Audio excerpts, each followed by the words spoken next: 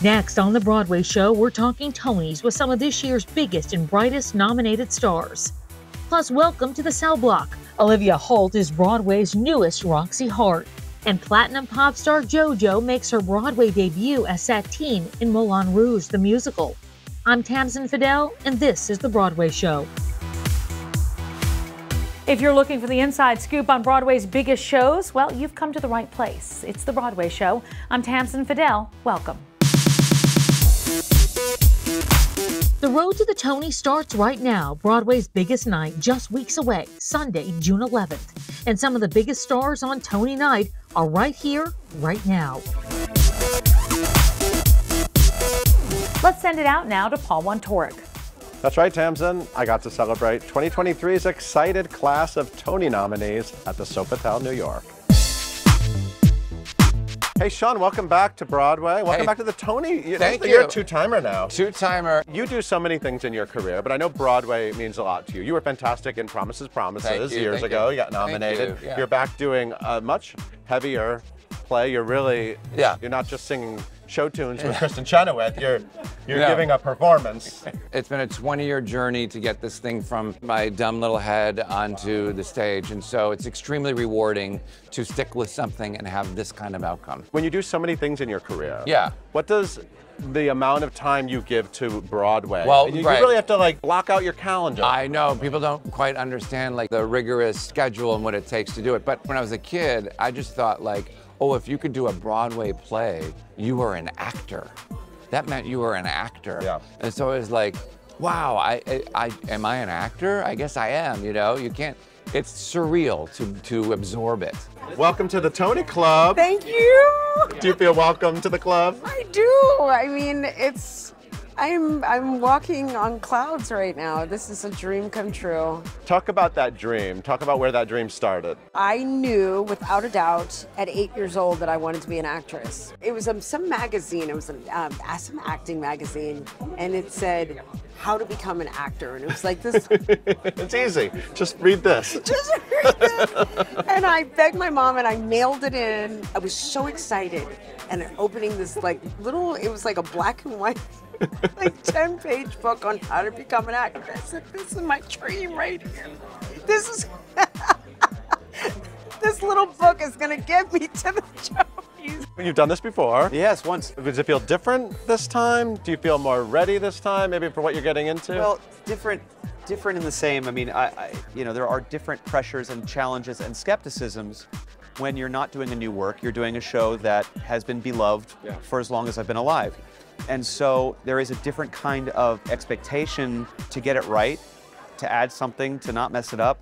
You have not screwed it up. You're fantastic at Sweeney Todd. I think a lot of people, when you were cast, thought, sweet Josh Groban? What? How's this going to work? Yeah. I always find that little bit of skepticism is a wonderful piece of sand in my oyster, you know, for the pearl. You know, it's like I really enjoy the challenge of not being exactly right on paper, because it gives you a freedom to think outside the box, first of all. So I always find that the villain, the monster of the story, is always actually a little more interesting when you don't know that that's the bad guy when they walk into the room. And I wanted to lean into that aspect of it, and I also just wanted to sing the absolute ever-loving crap out of it. And I really wanted to just dive into the score in a way that I've never, you know, dove into anything else in my career, and it just inspired me to work even harder. You've hosted the Tonys. I have. With Sarah Bareilles, fellow nominee. Fellow nominee, the universe is weird. It all worked out. Y'all came back as nominees this time. That's so awesome. We were texting each other. We couldn't believe it. Will be a little less pressure just going as a nominee this year? There are different pressures, but yes, exactly. Yeah. Tony nominee for performing. I know. Past nominee for writing fantastic music, but how does it feel to, I feel like this maybe was the first dream. Yeah, I think in a way there's a different kind of sweetness about this experience because it meant so much to me as a kid. The first records I listened to were cast album recordings. So to get to, in my 40s, I'm 43, to be moving into this phase and to be welcomed in and invited in with such love is, it's a great blessing. I feel like I was at the wrong party my whole life, where I was like, oh, I just wish I would have been here the whole time. What's it like to have the show sort of in the rearview mirror, to be like, you know, looking back on the experience. When you're in the thick of it, it's one thing, and now you get to see Yaya and be Tony nominees together and be like, remember that thing we did? That was good. People liked it. Remember that time I flubbed all my lines and you were there to catch me? Yeah.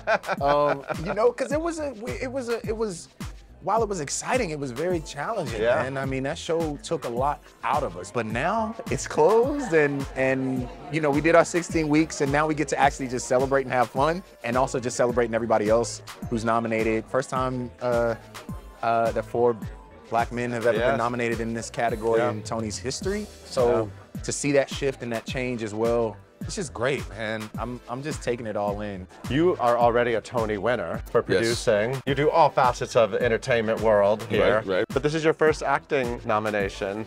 It was great to receive an honor as a producer. Yeah.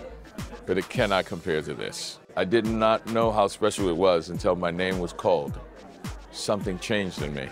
Ben Platt, look at you, back in Tony world. Obviously, you had a great moment with Dear Evan Hansen, which took you to a bunch of awards, including a Tony Award.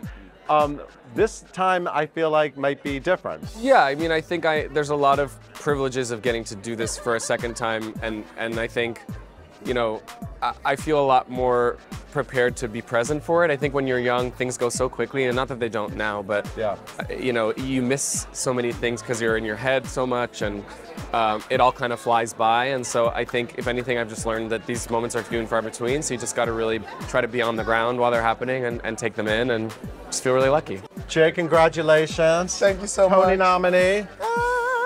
Finding the role, I mean, this is now a role that you will be associated with forever. This is going to follow you around forever. Yeah. And it's a great, fabulous, personal role for that to be, right? Yeah, it's so special. Even prior to the nomination, like, there were moments I would be standing there top of Act 2, looking at the show drop, and I was like, there will be someone on a tour somewhere standing in this spot doing this one day. And that touches me in such a way that I can't even put into words, truly. You know, this poster is a good reminder that the Tonys are in the Heights. It's an In the Heights poster, basically. I saw this and I was like, I had to do a double take. I was like, why do you got my name up here? I don't mind it, but no, but it's beautiful, and I can't wait to go back uptown, man. Like, it's gonna be so much fun. That neighborhood is gonna turn out for us, and we're gonna turn out for the Heights and just turn it up too. It's gonna be a good time. I just think the fact that we get to celebrate this community and what the work that we do is amazing. We wanted to send an enormous congratulations to the Tony-nominated Sweeney Todd. So, ladies and gentlemen, the cast of Sweeney Todd and Hamilton.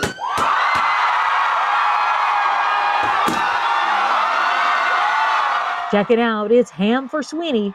Hamilton's show before the show, Ham for Ham, just got revived in honor of their Tony-nominated neighbors, Sweeney Todd, the Demon Barber of Fleet Street. They said this can't be the same man. Sent away to prison like Valjean in a chain gang. Get yourself a station, a place to practice your aim. And the world's gotta know your name. What's your name, man? Demon Barber Sweeney. Sweeney star and Tony nominee Josh Groban joined Lin-Manuel Miranda and more for the special concert at the stage door. On Fleet Street, clean street, get 'em all down. On Fleet Street, clean street, cut 'em all down. On Fleet Street, clean street, cut 'em all down.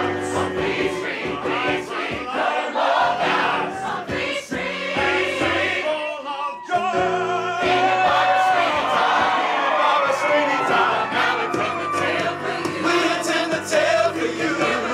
Down, you have to swing your razor.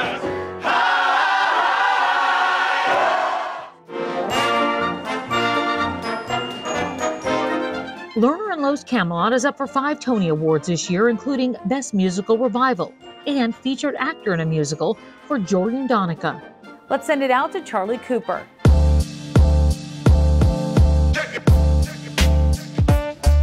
All right, Jordan, we are literally walking you to work. Yes. Super excited to steal some of your time prior to showtime. Thank you. Thank But you. listen, I want to know how you're feeling right now as the show has opened up. You're obviously playing Lancelot and Camelot, and this is a revival of a classic. Did that come with a lot of pressure for you? You could say on one hand yes, on one hand no. I feel like I've been very blessed to be in a lot of situations that could be high pressure, but it's kind of like what I love. It's the thrill of it. I did My Fair Lady, I've done Phantom, I did Hamilton. So, you know, there's always big shoes to fill. You've been wanting to do this for forever, since you were a kid. Do you Yeah. ever think about little you? All the time. Yeah? I'm still, you know, that's still me. Still little me. I know I look big, but I'm quite little on the inside.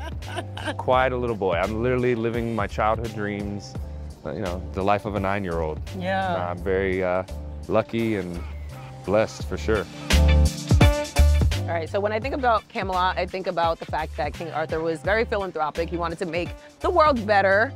I'm wondering if there's any subject that is important to you, that if you had the power to change things, what would it be? Well, one thing that I do a lot of work for and with is with the Innocence Project and the Center for Wrongful Convictions out of Northwestern University.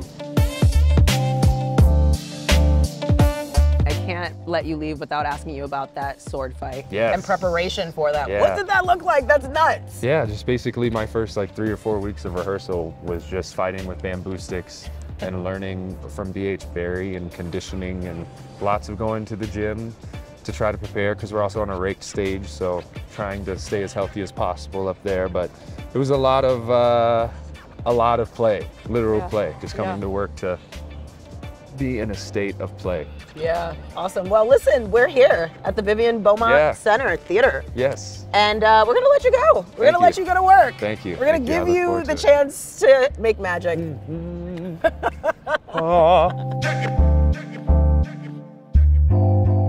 Goodbye. Chicago is now currently the longest running show on Broadway, and that's thanks in part to the show always reinventing itself.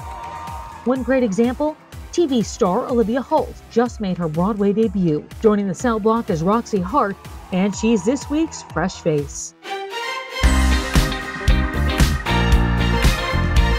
Hey, it's Olivia Holt, and I play Roxie Hart in Chicago on Broadway.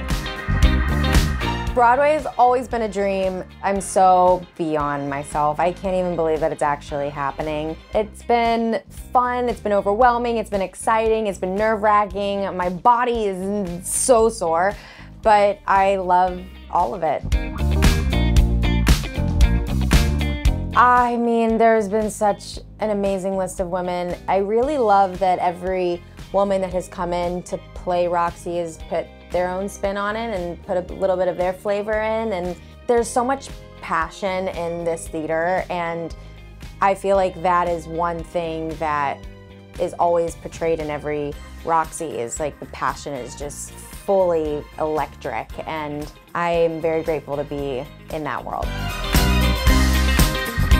I've looked up to the theater community for so long. That's how I was even interested in performing.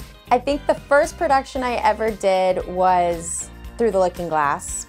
I played Alice, and that was like my first like big role, and I was like, okay, I'm gonna do all of my homework. I was like maybe 8 years old. I just knew I never wanted to stop. Theater is what kept me going as a kid, I think, and kept me curious and made me feel alive.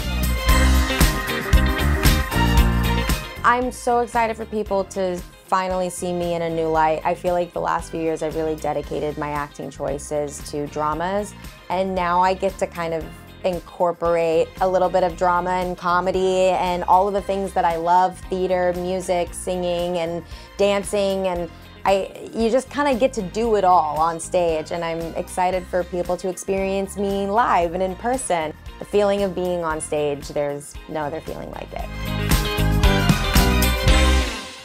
This is The Broadway Show, and we're back in just a few.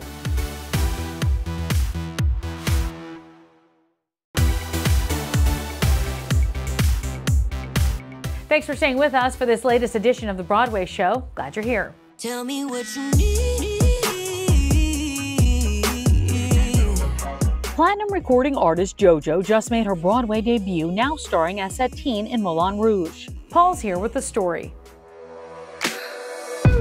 JoJo, you're on Broadway. You're in the Moulin Rouge. What is happening? You're on that swing every night? Yes.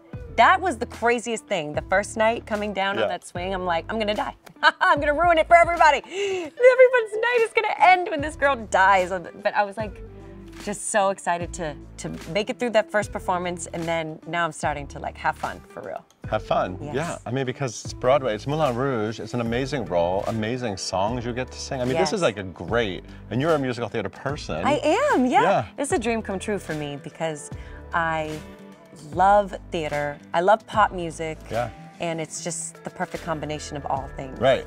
I'm doing things that I've never done. To have almost 20 years of professional experience under my belt and be doing things for the first time, that's something very exciting for me. Are you also excited to show off your voice in this way? I am.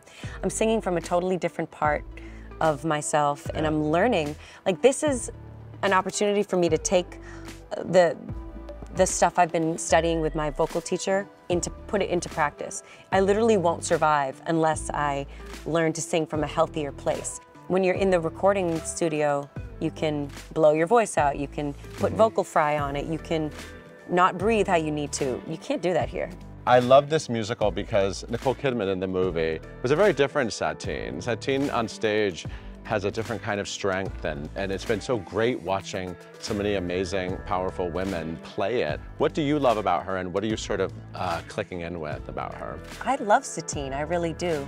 I admire her strength very much because she really has the whole Moulin Rouge on her back. Not only is she a showgirl and the main event at the Moulin Rouge, she closes the night, but she's also a sex worker. She's a courtesan, you know, and that's no easy work that she does by, you know, seeing how she needs to speak to a man, who she needs to be. She really is a chameleon. She can be any woman. I have respect for the choices that she's had to make in her life to take herself up from the streets and into, you know, the elephant, which is her dressing room at the Moulin Rouge. She's strong even when people think that she's being selfish in the choices she's making. She's trying to be selfless. She's trying to save her friends and family.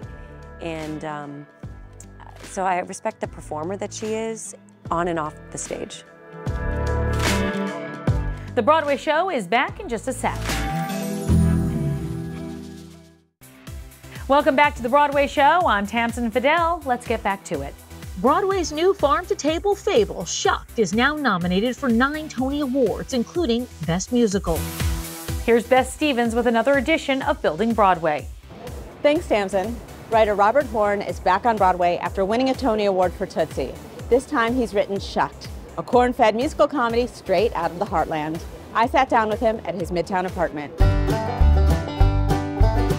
Okay, let's start with the very important stuff. Okay. What's a nice Jewish New York boy like you doing in this twangy corn musical with Nashville songwriters? With Nashville, so what I'm doing here is having the time of my life. I am writing comedy and working with a creative team that has been a dream, and watching audiences appreciate the humor and let it all go and just laugh every night. And that's what I'm doing. And I'm able to do that and still be a good New York Jewish boy.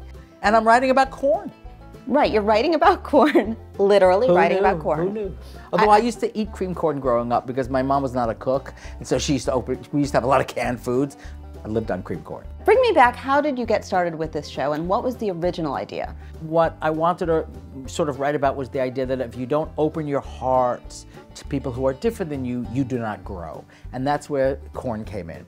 Because I knew I wanted to create a story about a town that had closed themselves off from the outside world. And I thought corn was great, that works perfectly. Because they were afraid that they would lose their way of life. I think there's so much, this fear of people are gonna come in and try to change what we believe. And I wanted to write a story about the different sides of that, not judge either one, but say it's not about trying to alter what you believe, but opening your heart to understanding that there are people who are different than you, and we can all love each other. And this is one of the very few musicals that's not based on source material, not adapted from a movie. Of course you have done that. You did Tootsie and won a Tony Award. Yeah. But that must feel like freedom for you. I love it. Writing an original musical, it's scary. It's so scary because there is nothing on that page. You are starting with nothing, but it frees you up to try so many things. You can really say what it is in your heart that you want to say, because you are not beholden to anything that came before it. So, are you sick of corn? I love corn. I'm so grateful for corn. There's so much corn humor in the show. It's a corny show in the most, I think, in the best of possible ways. No, I am grateful for corn.